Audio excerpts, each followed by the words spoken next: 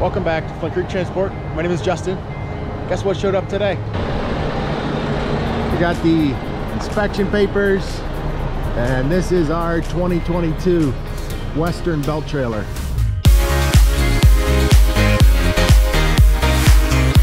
It's a little bit dirty. It just had a 2,500 mile trip in from Boise, Idaho. We're gonna get this thing washed off. I'll show you guys the trailer.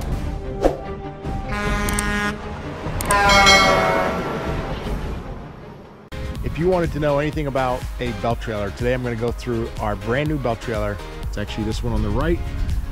This one on the left is actually a twin. So almost the same trailer, just a year and a few months older. So this is the new one. They're going to head out with it Monday morning. But before they go with it, I want to show you guys how a belt trailer works. Yeah, kind of go over it with you, what we ordered and why we got it the way we did. Most of these belt trailers that come in are low sides. These trailers, I want to say they're right around 13.4 high, 13.2 maybe, 13.4 high. We try to get them as high as they can.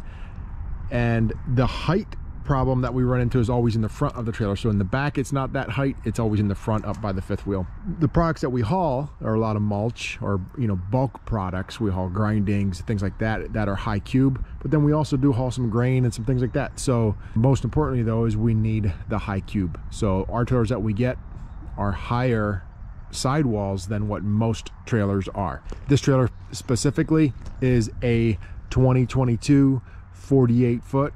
It is a Western trailer. If you haven't seen the video or the two videos, I was just out in Boise, Idaho, did a plant tour, checked out this new trailer when it was still out there, and we also kind of went through the whole plant. It was pretty cool.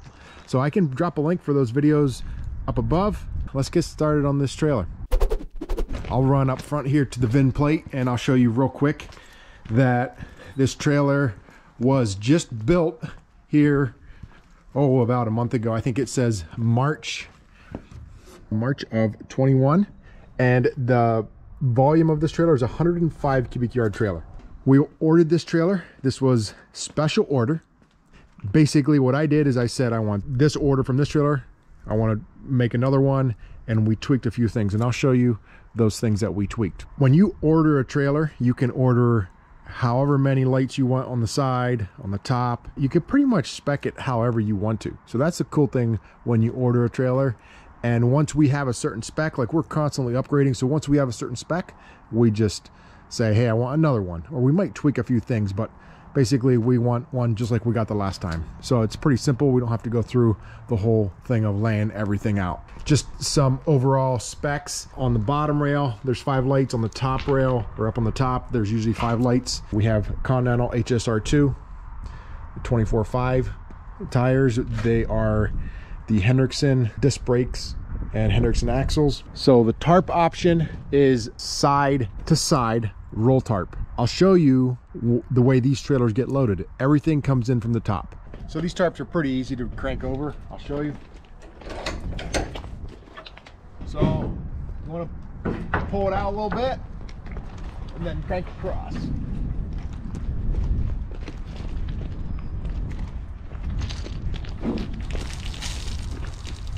Pretty basic. See how it latched in there? We'll climb up there and I'll show you the inside of the trailer and how it gets loaded. So with these trailers, you just have ladder up the front. There's no platform because you're not rolling a tarp from side to side. So our Titan trailers have a platform here in the front. That's how we roll the tarp on those. Here is how it gets loaded. You can see I basically crank that tarp from one side to the other. And you can see these big cross members in here. Those are steel. And we got more in here. Usually we got, I think, 2 big ones instead. Now there's a total of 5 big cross members or hoops in there, and that is to prevent the guys from packing anything. And those other little ones that we had, they would just bend, and when they drop a load of mulch in, it would bend them down in, so it just causing a problem. And we're like, you know what, the next trailer we get, we're gonna just get big crossbows. Hopefully that works better. So there's no straps. We don't have to deal with any straps on this. The straps basically keep the tarp up. Hopefully that works with this trailer. So when we pull in somewhere to get loaded, usually it comes in on a conveyor or a big payloader, and they put it right over the side and dump it in. So I must say the trailer is not very clean. It came in and we never got it washed. We did get some things done to it, but we did not get it washed. It's gonna go back out early Monday morning. It's gonna get in use. So the guy that washes our trailers was not able, or trucks was not able to come in. So when we're loading, this is just an air gauge here. And what the guys do, they'll turn that red one, the red line, I don't know if you can see it. They can adjust that to whatever they want. And then the black dial there is just let you know where the actual pressure is. So you can see right now there's basically no air in the bags, or very little air in the bags, or there's no weight in the trailer, I should say. So once you start putting weight in, that gauge is going to go up, usually somewhere between 60 and 80 for, you know, 100,000 pounds or whatever we haul. Also, there is, you can see the suspension is inflated or deflated. You can do that right here. And then the auxiliary lighting. A feature that this trailer has that some belts don't all have is this hopper attachment on the back. This is for when we're hauling grain and it needs to get funneled down into a pit or something in the ground. Basically treat it almost like a hopper bottom, right? And the material will come right out and fall right down in there. So I've unloaded with a hopper already. It's pretty slick, and these are not that heavy. They just unclip right here.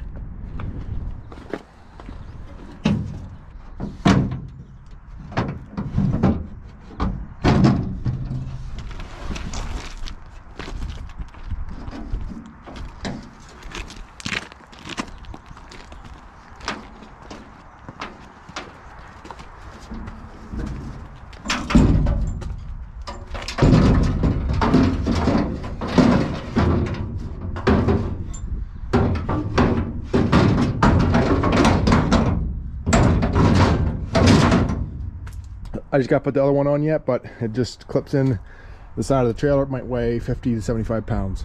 So I had it in wrong. I'll show you. There's actually hooks on the bottom side, and you can see how it attaches. So now you know I don't do this every day, but I have used it one time in the past. So yeah, I figured it out. It's pretty basic. All right, now I'll show you guys how the belt works. And I'll run it empty for you. I'll get this back door open and I'll show you how to control the belt. So to run this trailer, we need a PTO, or a wet line we call it on our trucks.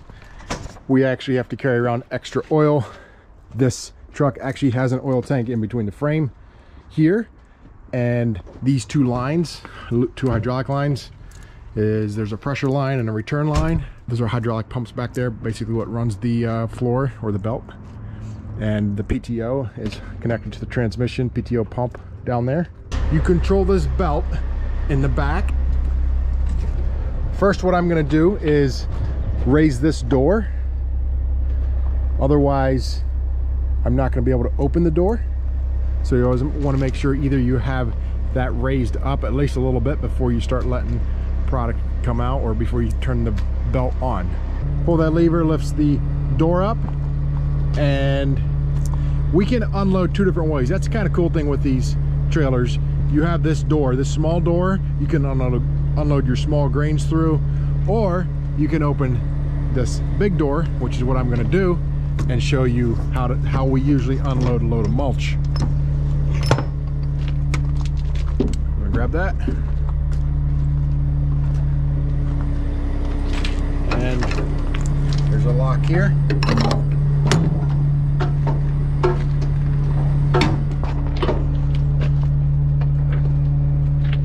All right, just hold this door. Here you can see the inside. So we back up into a bin or whatever it is, and we get that door swung around. We'll turn the belt on. So it's this control flow right here.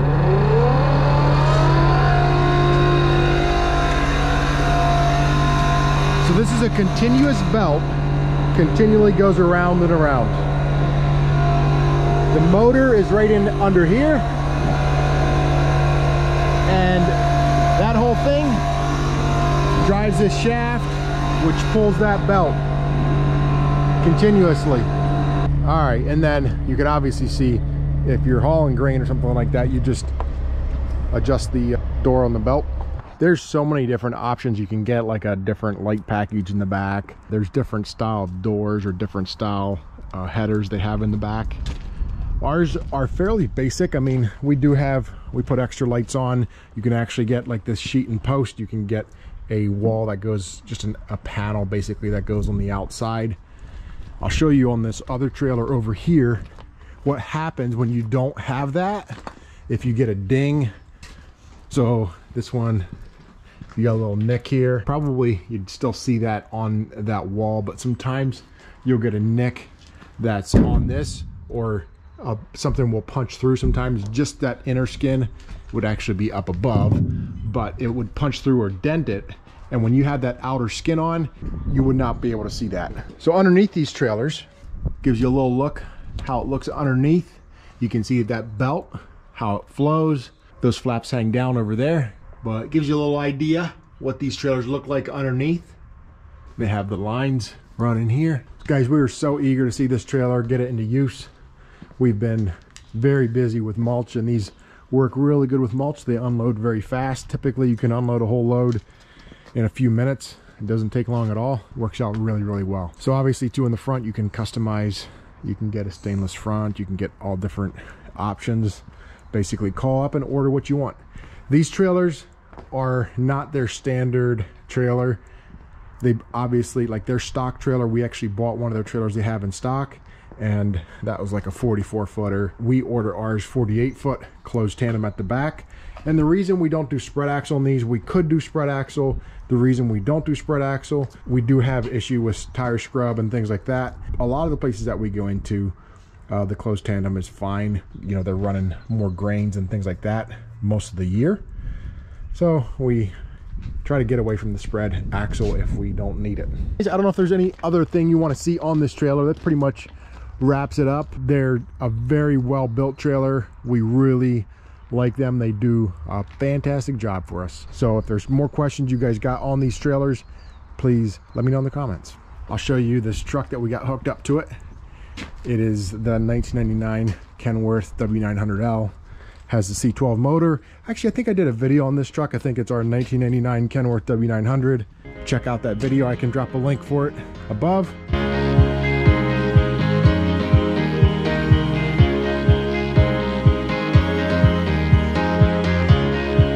Another thing, you can see what we got in 1 year's time.